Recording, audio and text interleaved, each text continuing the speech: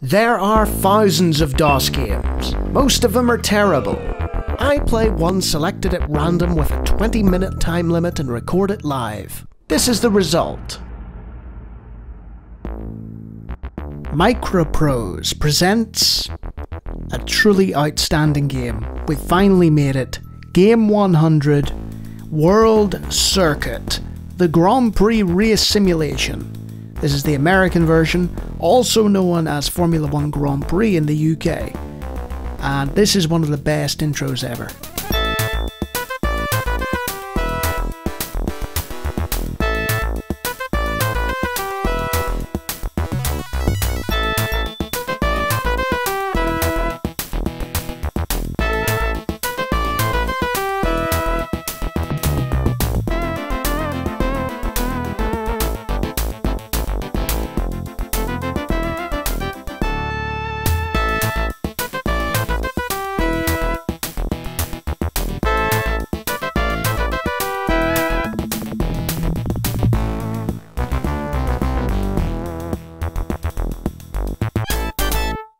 Wasn't that wonderful?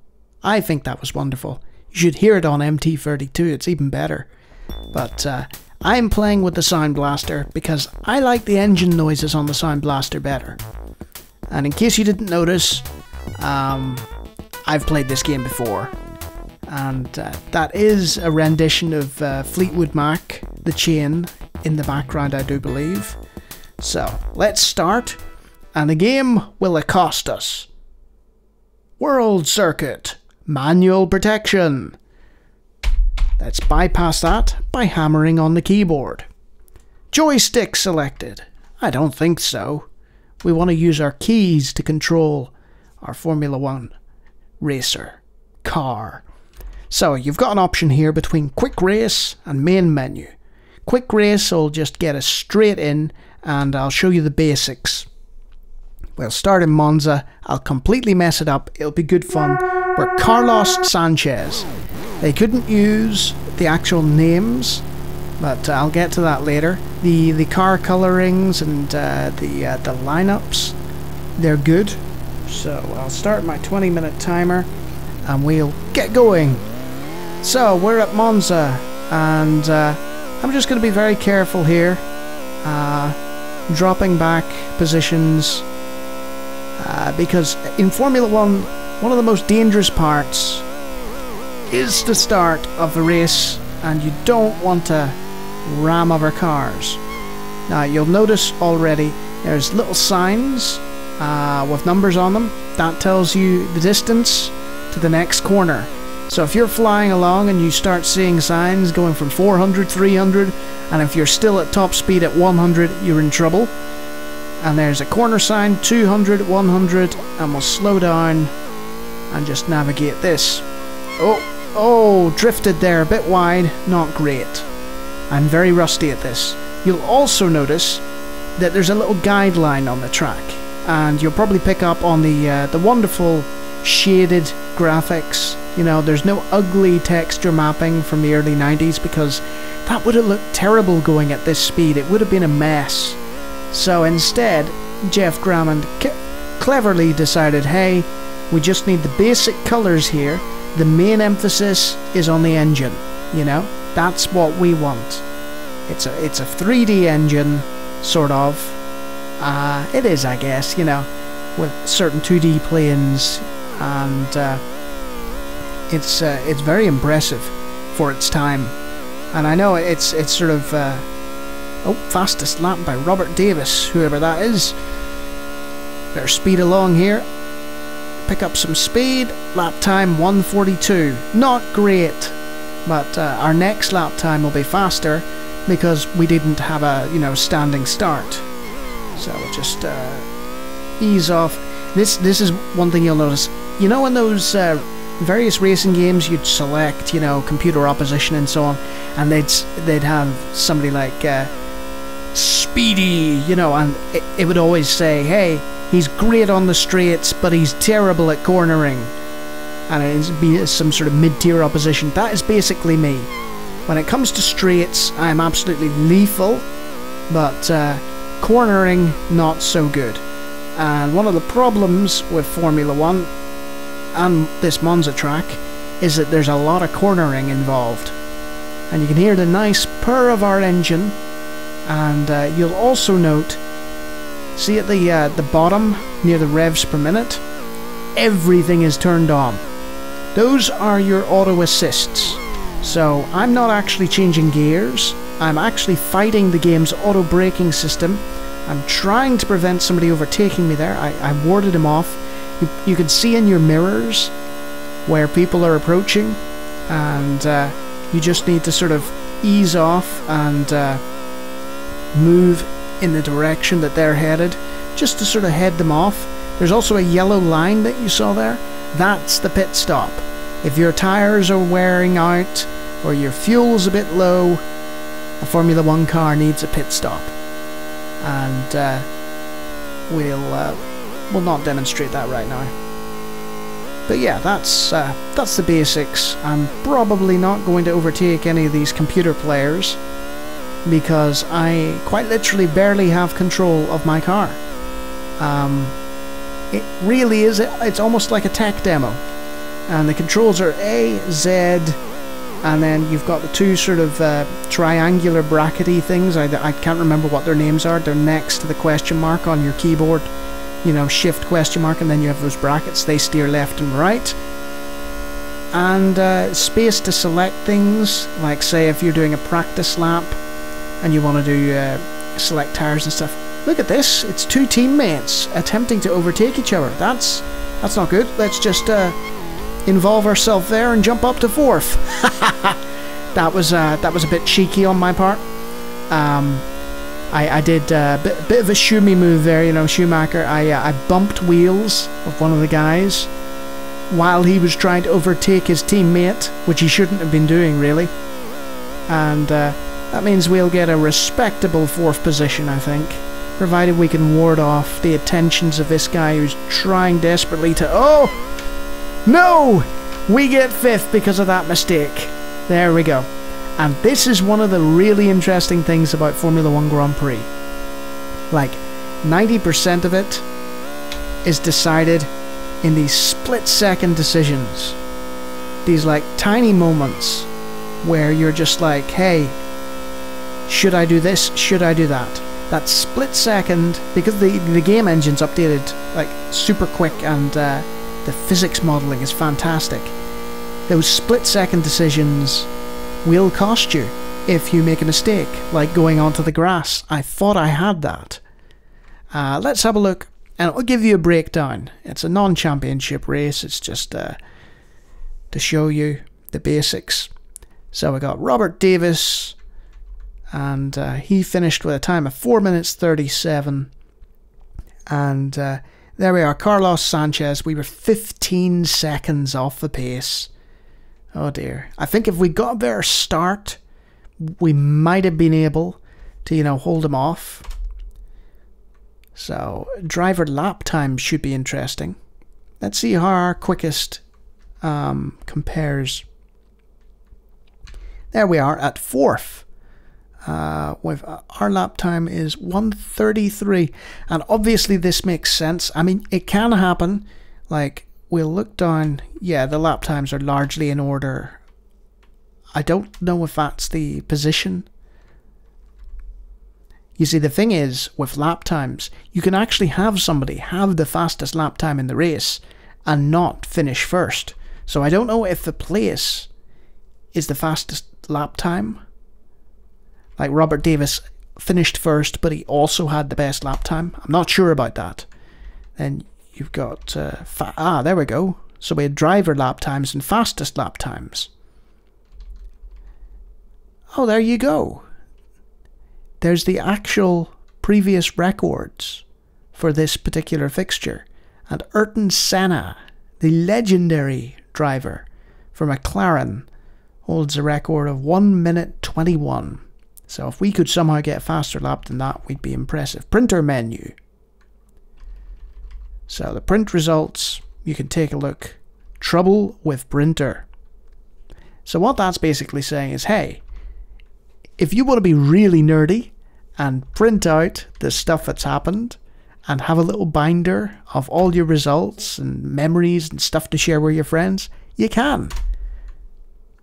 So we'll continue, and instead of a quick race, we'll go to the main menu and we'll just have a quick look at all the things you can do. So we'll start from the top. Quick race, you know what that is already, we've demonstrated it. Driver team selection. Here is a really interesting part of the game, and it blew my mind back in the day. I often say that, but it's true. I was a very impressionable young man, young child, whatever. We go to McPherson, and we can edit the team name, we can edit the player name, and we can do that. It's great. So say we want to call ourselves Speedy McSpeeders. Speedy McSpeeder. There's actually a limit. So you'll note that he is selected, right? That means that Speedy McSpeeder is the guy that we'll use for quick races and stuff. So selection's complete. One driver selected, single player. Okay. You have the option to load or save a game. Pretty simple stuff. You can also load and save car setups and names and track records, which is ludicrous. Absolutely ludicrous. We've got help options, and this is always worth going into. Auto brakes, no. Auto gears, yes. I don't want to have to change gear. Self-riding spins sounds good to me. Indestructible, yes. Dotted best line, nah. Suggested gear, absolutely. I mean, if it's auto gear and it suggests a gear to us, it'll switch automatically anyway. Then we have practice any circuit, and you've got a series of circuits here from that particular season, including the wonderful Monaco, and you've got San Marino, and so on and so forth. You've got Great Britain, and you know, the usual stuff. Can't seem to exit out of it, so I'll just go straight into it. Now you'll see here you are given a tyre choice, and you'll also note above our tyre choice that we've turned off some of the aids. So we'll go with C as suggested and hit space, and we'll just take it out for a wee spin.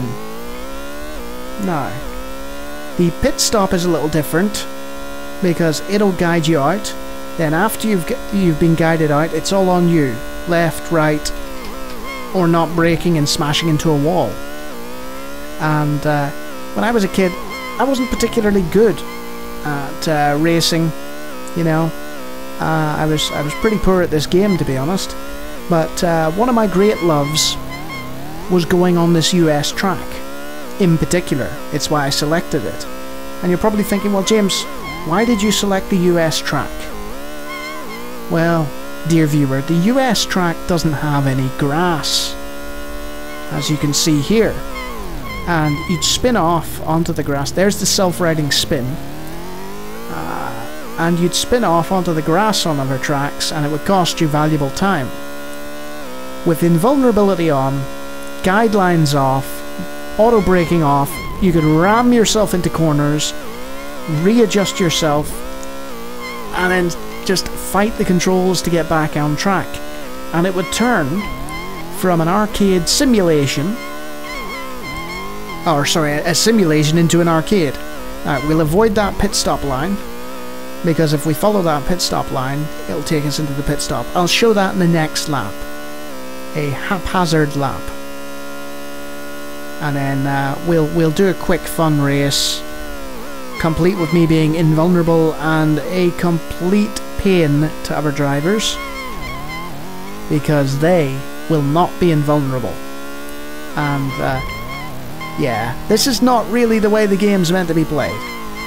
It's absolutely incredible, like the level of detail and customization. It just was not seen at this time, you know. And I remember some of the publications back in the day, you know, they'd review the race games, you know, the British ones. They'd review the race games and they'd be like, you know, yeah, this is good, but it's not as good as Formula 1 Grand Prix, is it? You know, that would be it. That would be the reality. Certain games come out, and for a good while, all other games are just like, right, is this as good? No, it's not. Move on, you know? It's like, why would I be playing this game when there's a superior version just sat there with all these realistic systems? Right, I'm gonna try and go pit stop here. There we go. No, come on. And this is one of the issues I have with it. And it's probably a me issue, as always. So I'm gonna exit out of this. With a pit stop, it tries to guide you in automatically, you know? And if you don't quite hit the line right, or you slow down like an idiot like I did to try and sort of aid it, it'll cause you problems. So, what else can I show you? We've done that. Game options menu. And here we have even more stuff, including credits, which is nice. It's always nice to acknowledge who's doing what. So, quick race options. Let's select the US, shall we? Phoenix, Arizona, US. That's the problem. It's going by the track name rather than the track itself. I believe it's Phoenix. Car number, grid position 4. Well, actually, I'm going to stick myself in 26th. Race distance percent will go up to 10% of the actual race, and we'll have dry conditions, right? You can do the same with race, and you can also change the opposition standard. There's qualifying as well, and you know, various opposition spread. You can have them all the same level, or 1991 levels, or just at random. There's so much customization. And here's the best bit: frame rate. Let's bump it up to 25 instead of 15. Number of turns per player in multiplayer mode. That's right, this had a multiplayer game. Fade speed, set it to fast. And you also have a date for some reason. Control method is self-explanatory, you know. You can edit your controls, bind them to whatever you want. And then you have your startup files, which you can load on start. Particular drive names or circuit records or setups. Okay, save options. Replace the existing file. And that's done, that's loaded. So, when we go to Quick Race now, it should be, yep, Phoenix, United States. And we can view it. There's a nice little picture giving you a vague idea, well, a pretty good idea actually, considering it's pixel art, of what you'll be racing. Then you've got the info, and 1:21 is the qualifying lap time to beat, and 1:26 by Jean Alesi is the right, speedy McSpeedster. We are just gonna wreck stuff here in the most unsporting fashion, and it's gonna be a nightmare for a few minutes because I know I'm gonna run out of time shortly. Go, go, go, go, go. Right. You'll see the frame rate's up. Isn't that beautiful? And we are just gonna power on through just like this. And that is the true beauty of World Circuit. Not this arcade nonsense that I'm playing now, because that's not fair. And I've wrecked the place. There we go. Right. And I'm in first, and the green flag is being waved. The green flag means, hey, somebody's seriously hurt. Jean-Paul Cassel, I'm sorry, Jean-Paul. I had to do it to you. So you can tell the frame rate is already a lot better. A full 10 frames faster. There may be frame pacing issues, so watch out for that. That means that the game will either artificially insert a frame because your monitor's not running at 50 Hz, or it might miss a frame, you know, or skip out a frame. Usually it's adding a frame, like repainting a frame twice, but that's technical nonsense. And we're playing arcade mode. We don't need technical nonsense, aren't we right? Let's quickly get a lap out of the way. 8 laps. Well, the alarm's gonna go off before 8 laps, isn't it? I just wanted to show possibly the worst sort of demonstration. Right. There we are. 1:28. But, well, that's not where we're gonna finish at, trust me. So, you'll get updates on your little board that will show you who's behind you, and sometimes, I might be mistaken here, I think that might be the second game, I'm not sure. No, there we go.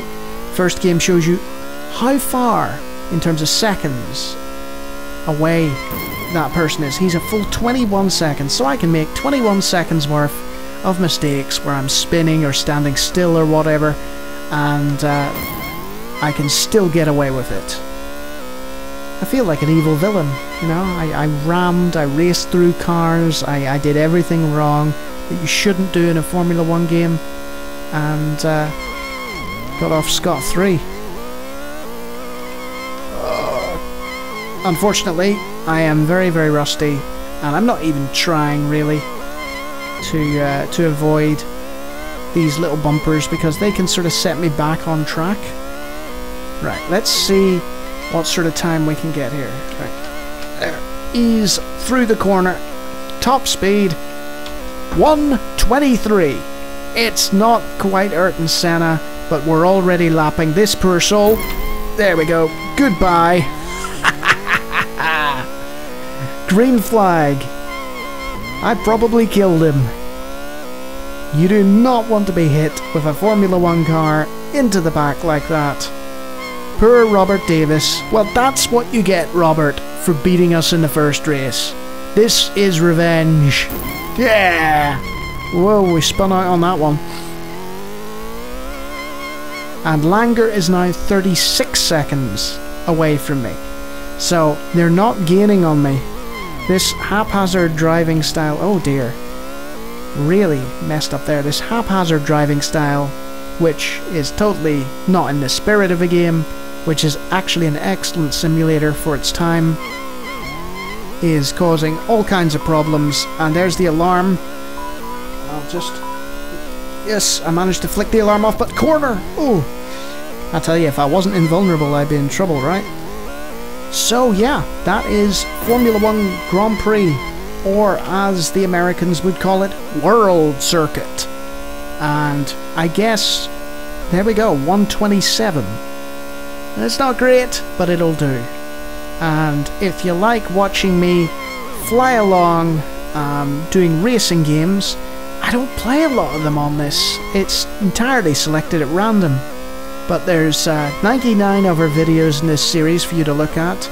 There's also my long plays, where I play an hour of stuff and just have a good time explaining it. And then there's also the Get Off My Lawn series that this channel started with, which is, you know, reviews. More standard reviews of stuff that I loved. So we'll leave it there. And that was World Circuit, aka Formula 1 Grand Prix. Great game, great fun. Any enthusiast in racing games from the DOS era should give it a go. Excellent. Cheerio.